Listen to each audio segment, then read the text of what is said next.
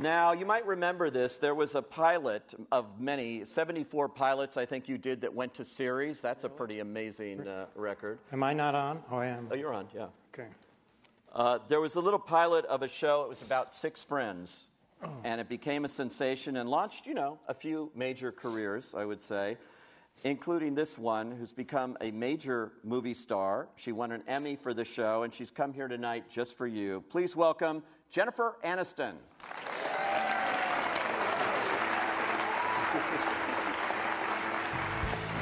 How are you? Oh, honey. Oh, I love you. I'm so happy to be here.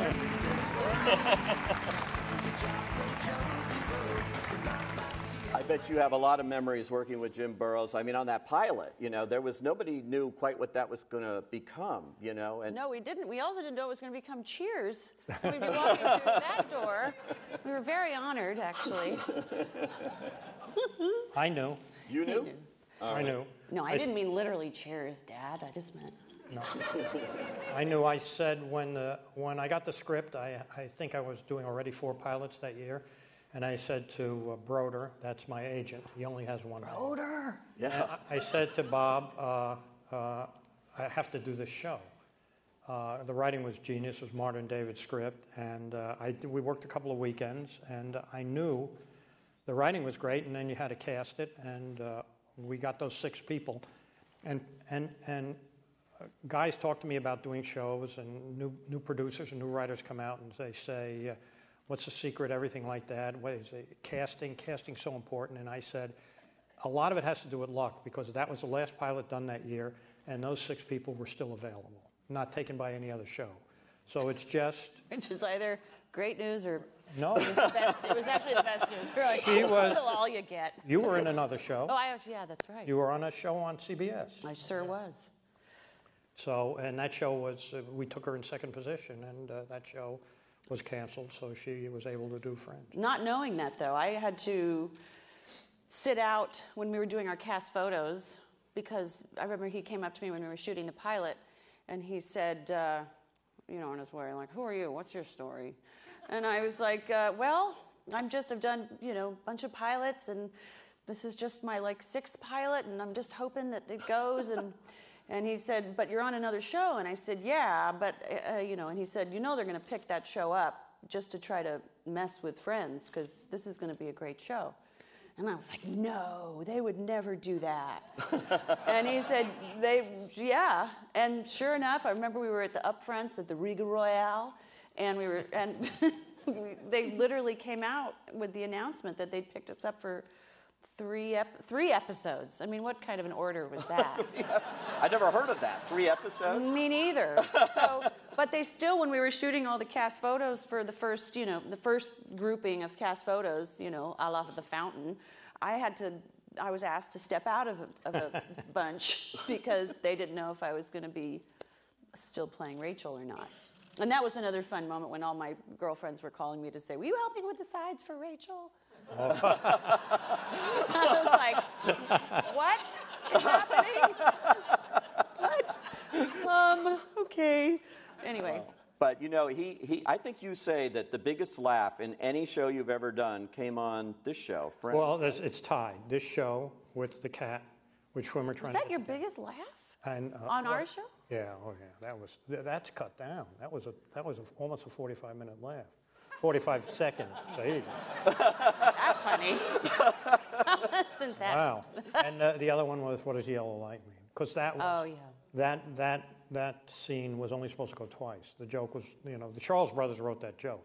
So that was only supposed to go twice. And in rehearsal, it was so funny. I said to Chris and the guys, I said, I'm going to keep it going. Those are the single biggest laughs. Yeah. Did you have fun doing this kind of 3-camera comedy, 4-camera, and this kind of show? Is that energizing for you and to work on this kind of environment?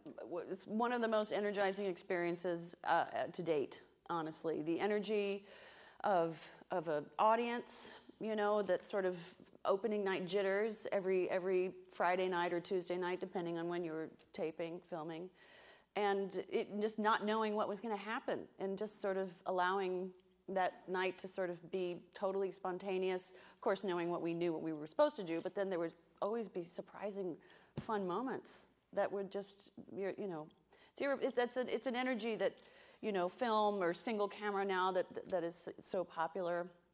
It just doesn't, it's just not the same. No, it's not the same. I mean, you're the master of this form, and it's really, it's just so lively and stuff. And I bet the question you get asked the most, I'm going to guess, okay, is there going to be a Friends reunion?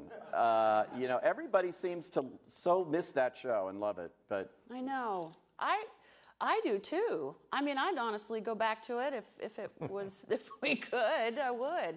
I don't think people would want to see us today. I was saying as a goof just with that shot that they showed of us talking to baby Ben. Yeah. None of us would do that shot today.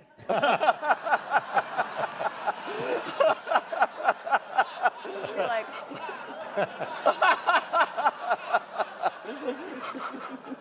Well, you were all like on the cusp. There's actually a story I heard that you took them all to Las Vegas to a gambling casino. I did. Yeah. There are casinos in Vegas. And to a gambling one, no doubt. I said to, I just had a feeling about the show, and I said to Les Moonves, who was then running Warner Brothers, I said, give me the plane. I'd like to take the kids, the 6 of them, to Vegas just for dinner and just to talk to them. That's so fancy. And Les said, I want to take the kids to Vegas and talk to them. I don't like give me the plane. So I said, come on. So he said, okay. So I took the 6 of them. I took them to Vegas. We ate at Caesar's Palace. We ate at Caesar's Palace in Spago. Mm-hmm.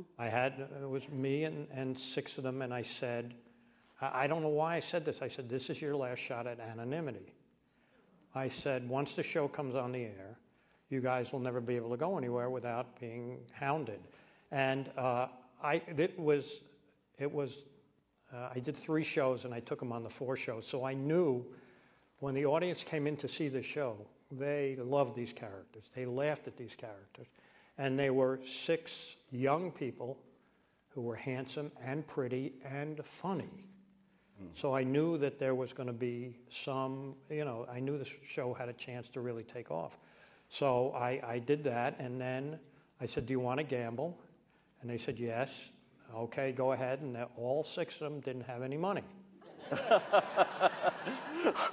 So Papa had, right? I knew Papa had, and they all each wrote me $200 checks for $200, and I cashed them. I shouldn't have. I should have, put it on a wall, and they would be worth something now. And would be. That was it. They came back. It premiered, and they don't have a shot at anonymity anymore. Wow. $200. Do you remember that? I actually feel like my memory, this is the story I've been telling, is that you, honestly, is that you gave us each $500. No, there were checks involved. Were there? Yeah, oh yeah.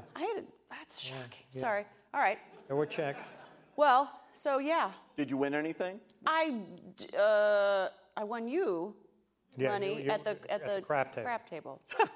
But we were having so much fun. I didn't care what was happening. I barely understood what cards were. I mean, Well, that was a terrific show, and you're all still friends now, right? You're all you all see each other, and we do. It goes on. And congratulations on the career you've had since then. Amazing, And we're the Millers, the biggest comedy of the summer. And, Thank you. Life of Crime, which I saw in Toronto, is a terrific movie coming out next year. Thank you. That's Great lovely. movie. Elmer Leonard's last one. You got to check it out next year. Anyway, thank you so much, Jennifer Aniston, for coming out. Yeah. Love you, Papa. Baby. To my left here, we love that dad. I know. Thanks.